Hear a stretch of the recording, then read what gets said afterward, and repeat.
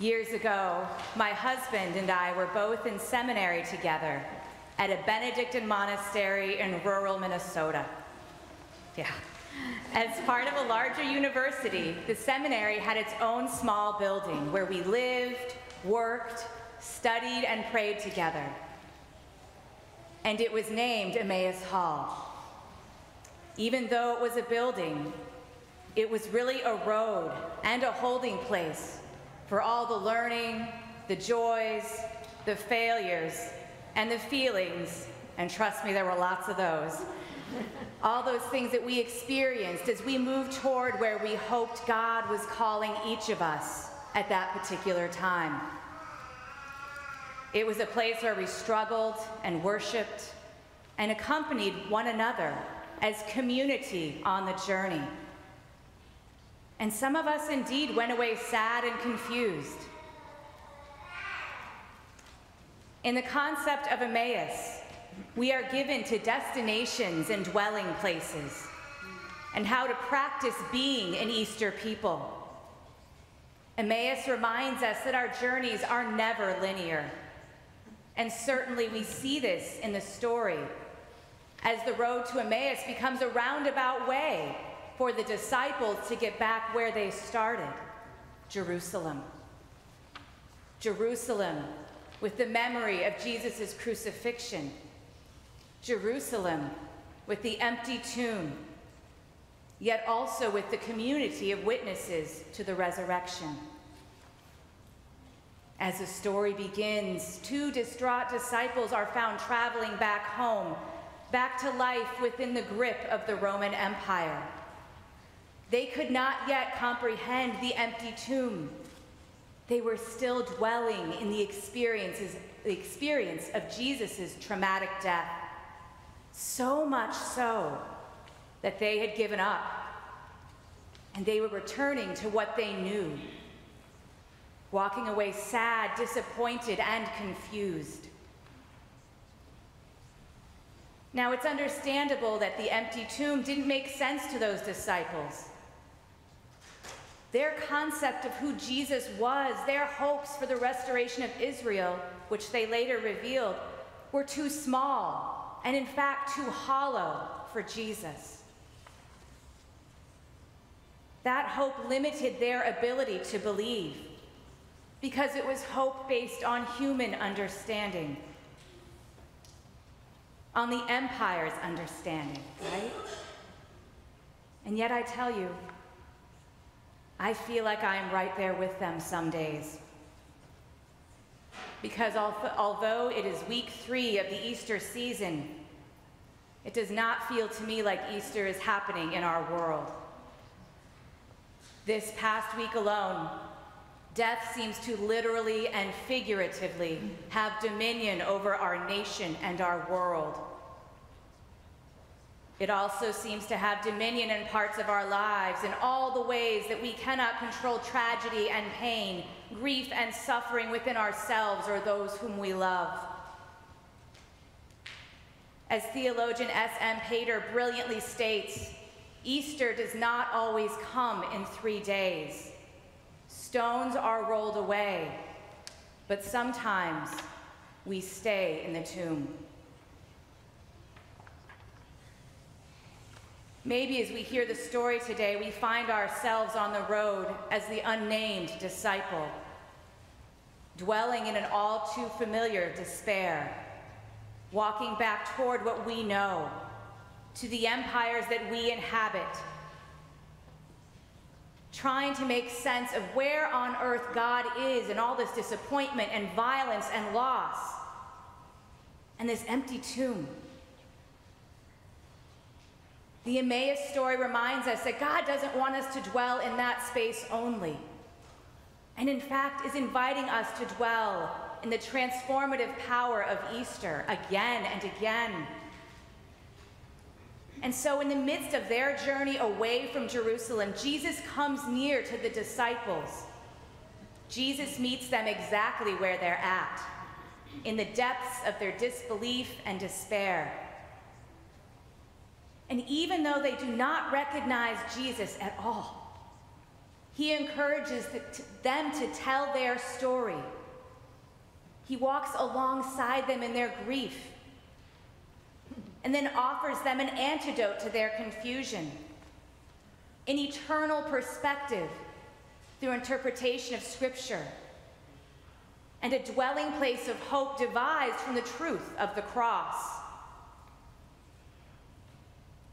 And then in a beautiful reversal, after the disciples invite Jesus to stay with them, Jesus offers the disciples hospitality at the table, and then they recognize him, and poof, Jesus physically disappears. But that was enough. Their recognition of the living Christ points them to a dwelling place of Easter hope and a new destination back to Jerusalem, away from the powers that be, to the power of God. A few weeks ago, I preached about hollow hope versus solid, sustaining Easter hope via using chocolate bunnies. We all remember that, okay. And what the Emmaus story provides for us is the blueprint for living into that solid Easter hope, into those solid Easter bunny ears, and to obtain the ongoing sustenance we need to continue to dwell there, because one cannot live on chocolate bunny ears alone. Am I right? And the Emmaus story points us to liturgy as that blueprint. Liturgy, which we do here each Sunday and each Wednesday. Because we are all on a journey to Emmaus. And we live in an empire that goes against everything Jesus emulated and taught. And we see its effects that offer destruction all around us. Yet we still show up. We gather together weekly as a community of faith, bringing our experiences, bringing our brokenness, bringing the brokenness of our world. We come together to listen to the Scriptures, maybe hear them with new ears, maybe encounter a God different from the one we are most comfortable with. We may recognize where Jesus has come near to us this week, and then experience that nearness even more fully at the table, in the breaking of the bread, in the remembering of the life and death of Jesus in our Eucharistic prayer, calling upon the Holy Spirit to bring the presence of the risen Christ to the gifts that we lay out on the table. And these gifts are not just some wafers and wine and some financial contributions.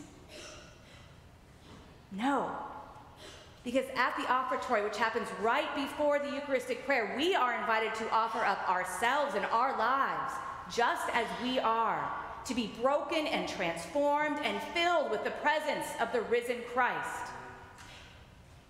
And in fact, in the Eucharistic prayer from Rite One, which we prayed all through Lent, we prayed to offer up ourselves, our souls, and bodies to be a reasonable, holy, and living sacrifice unto thee, so that Jesus may dwell in us, and we in him. So that Jesus may dwell in us, and we in him. This dwelling allows us to continue on to our destination, or perhaps to a new one, but certainly back out into the world, as we dwell with solid Easter hope, new life, and a relationship with the risen Christ, and away from the destinations leading to hollow hope, cheap grace, and a dominion of death. This is how we practice being an Easter people. This is why it's so important that you're here today. It's so important that we come to church each week, so that we can dwell with Jesus and he can dwell within us. And then we can walk back out into the world together to bring the same sustaining hope and sustenance to others. Emmaus reminds us that Jesus comes near and will always come near to us, no matter where we might be dwelling or what road we might be on. Episcopal priest and writer Barbara Brown Taylor reminds us that Jesus comes to the disappointed, the doubtful, the disconsolate. He comes to those who do not know their Bibles, who do not recognize him even when they are walking beside him. He comes to those who have given up and are headed back home. He comes to all of us just as we are. And I can tell you that he is here with us right now, whether we recognize him or not, whether we want to give up and go back home. He is here.